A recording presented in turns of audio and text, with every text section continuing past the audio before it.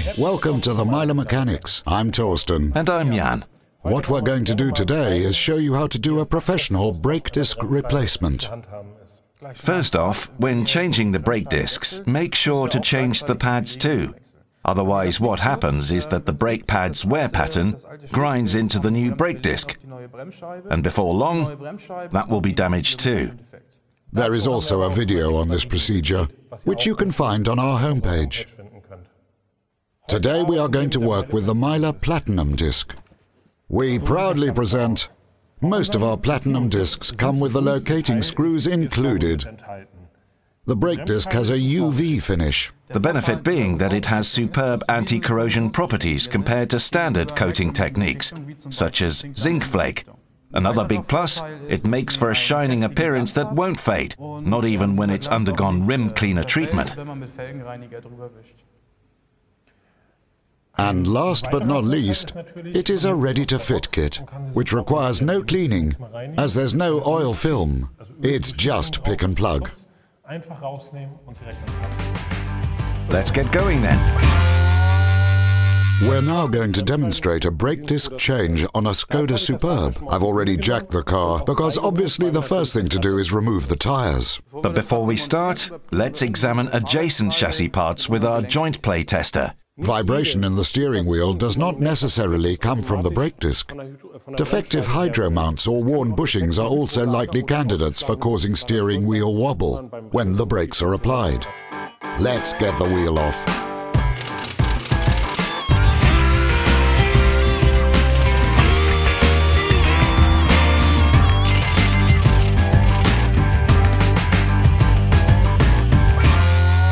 The wheel is removed. First of all, I'm going to examine the brake hose to see if it's brittle or cracked. I'm also pulling the assembly slightly towards my direction to give me better access. The brake hose looks good. Now I'm removing the wear warning contact of the brake pads. Then I take off the two protective covers to get access to the slide pins, which can be removed using a 7mm Allen key.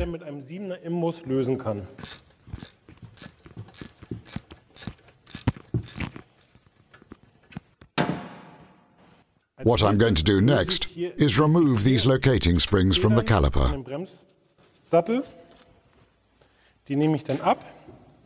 which then allows me to remove the entire caliper assembly.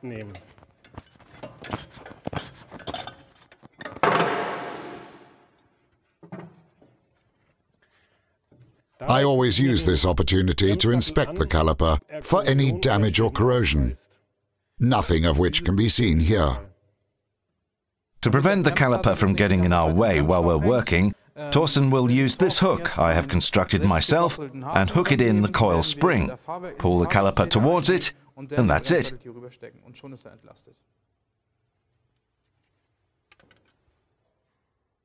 Now we are going to remove the caliper bracket.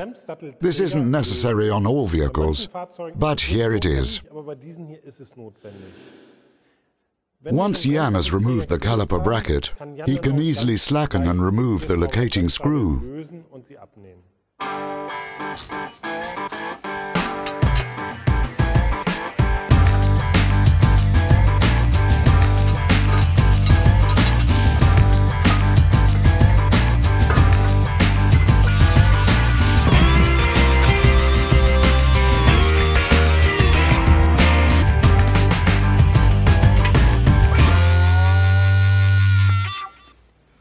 Before installing the new brake disc, what you need to do is clean the wheel hub, caliper bracket and slide pins.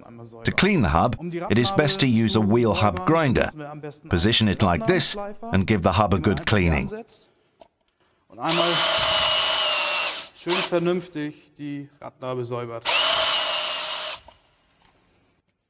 For the brake caliper, a simple steel brush does the job. What you need to clean is the brake pad support.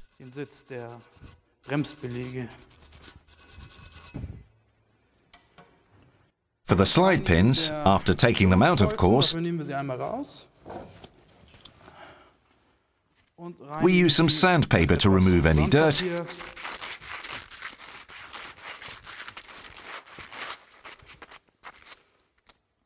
and apply some grease to make sure they'll move smoothly in the caliper.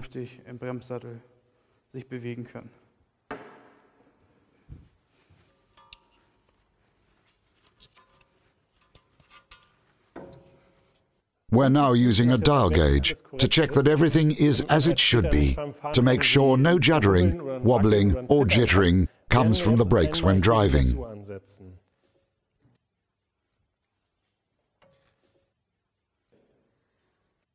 Turning the wheel hub now allows you to read off lateral runout. 0 would be ideal. Up to 0.04 millimeters is acceptable. In our case, the measurement is well within the range of tolerance. Since we are working with a ready-to-fit brake disc, all I have to do is take it from its box and fit it on the car. Watch this video to see just how much trouble this can save you.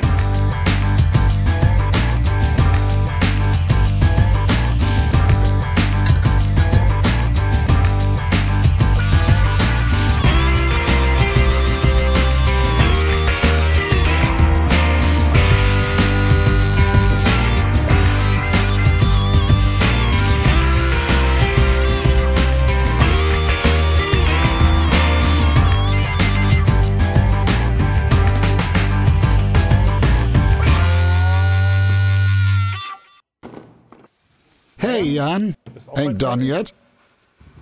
Don't rush me. Now the brake cleaner is getting low. What a tedious and costly job.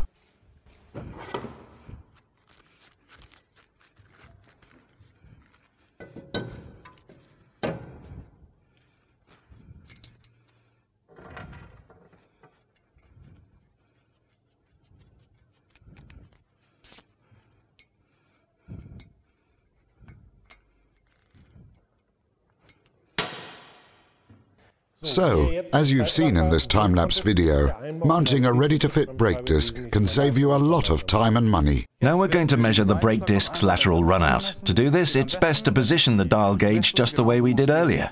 Jan is positioning the feeler at about 20 millimeters from the edge and makes one full rotation of the disc. Here, too, there is a tolerance range, with 0 being, of course, the optimum. At the bottom of the screen, you can see the rule of thumb, which you can use to calculate the actual lateral runout of the brake disc or wheel hub. What we're going to do next is reassemble the parts. This is the moment to remember to replace the pads too, but this is shown in another video. So for now, we're just putting everything back together.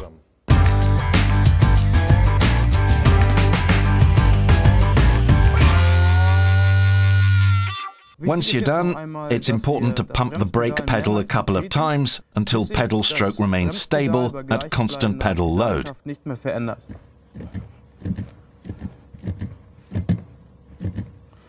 The reason for this is that there's a gap between the new brake pads and disc, and pumping the pedal is how to get rid of it.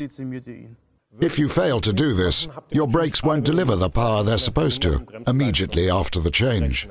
This is why it's really important to pump the pedal. And try not to slam on the brakes on the first 200 or so kilometers. Unless you really have to, of course.